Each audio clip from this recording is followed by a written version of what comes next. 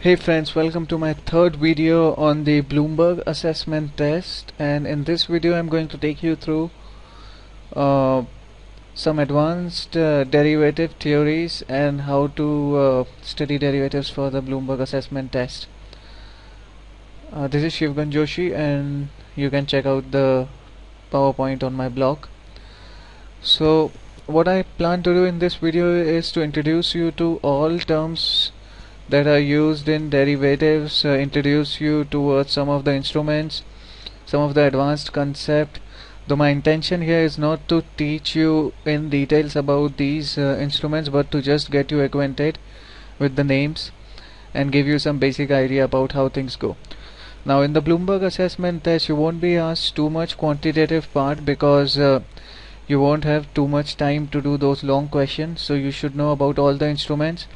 You should know about how to take decisions based on instruments and just find out whether something is overpriced or underpriced, or if there is an anomaly, or if there is a chance of arbitrage to earn money and things like that.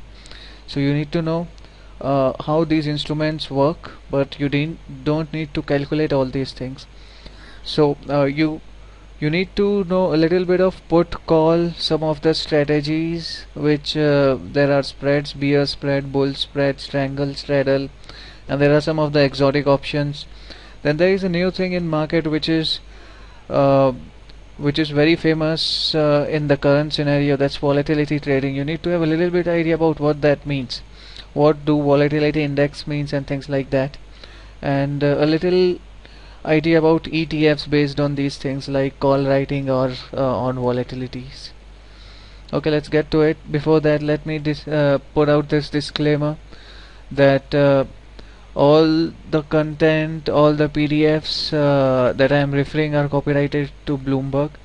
This video is intended to learn, research and report about BAT. Now I don't represent Bloomberg Institute, nor I am an authorized trainer by Bloomberg Institute, and I don't claim or guarantee accuracy of the information that I'll be sharing. Now I've cleared this exam with a 70% score. I've cleared FRM and CFA level 1. Been teaching about GRE and GMAT and making these videos on GRE and GMAT, and this is an extension for my videos to Bloomberg assessment test. Let's get to it. Now basically a call option and a put option, you might be knowing these things. The second thing that you need to understand is put call parity, which means that there is a parity or an equilibrium in the market that keeps the prices of put and call at a particular value, and it's like buying a call and buying a bond is equal to like shorting the stock and buying a put and something like that. So there is a put call parity. You can get the details from Wikipedia and you can see the derivation. Then there are some strategies to earn money by using put call and kind of limit your loss and gains, like bear spread, bull spread, strangle, straddle. You need to have a little idea about those things. So there are some strategies. Now in the exam you won't be asked about how or what do these strategies mean. They'll give you a strategy, give you all what is required, and you need to predict what's happening. So you don't need to memorize anything, but if you go through these strategies once, it becomes quite easier, because you will get the same information, the same info, the same detail, prices, everything, and you'll have to just comprehend that. So if you read about strategies, it becomes a lot easier to understand and read it again one more time in the exam. Then we have option Greeks, which means that how the value of call and put depends on time, volatility, on the underlying price and things like that, how sensitive they are and how they are going to move. So that's option Greeks. Then we have the Black-Scholes, which is one of the most important formula in the derivatives. You can check out that. You don't need to understand the derivation or anything. You just need to understand what it is assumed, what are the inputs it is taking and things like that. Okay, so that was about a little bit about what all ideas you need to know. There are some terms that you need to make yourself aware of. That's implied volatility.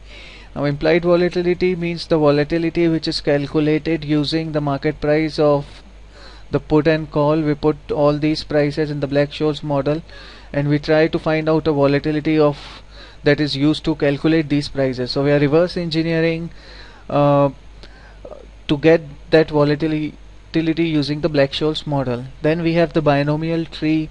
It's a most basic way to price an option.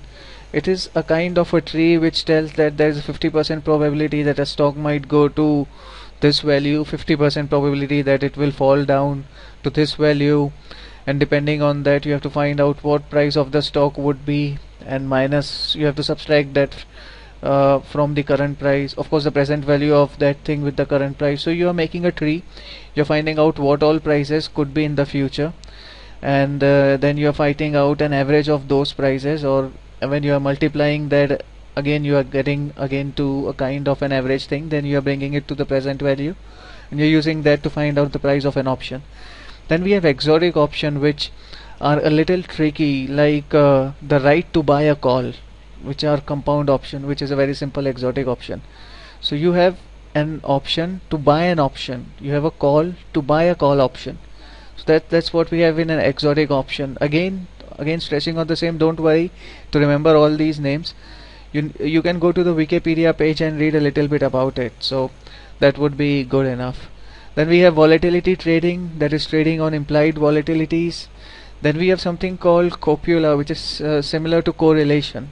Now that's highly mathematical stuff. It's like you are bringing many factors and you are finding out a factor in single dimension, something like that. So just remember this name, go through the Wikipedia page. Even if you understand 5%, that's good enough.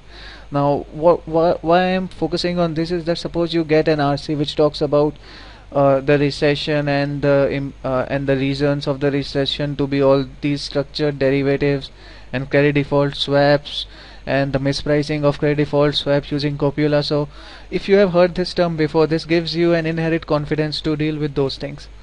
Then we have ETFs. They are structured financial products, like suppose a bank is selling you a call, so a bank will make an index on writing of that call. So whatever profit or loss it's happening by selling a call, it is the bank can recover that by selling an index or an ETF which has taken just a reverse position.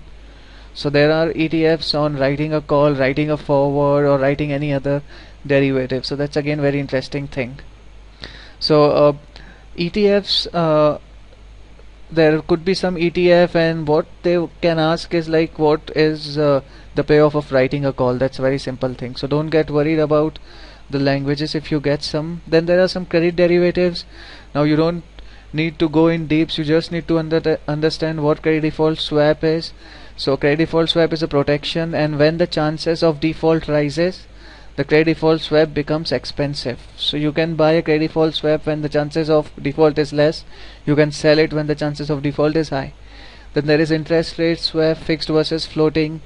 You need to go through the credit default swap of European nation and Greeks and Spain, and suppose the pricing went down of credit default swap, and they might give you 4 options, and you are required to pick out one of those options. So one pricing would be like something good happened, or they were given loan, or they took austerity measures. So if something positive happens, then CDS are going to fall, something like that.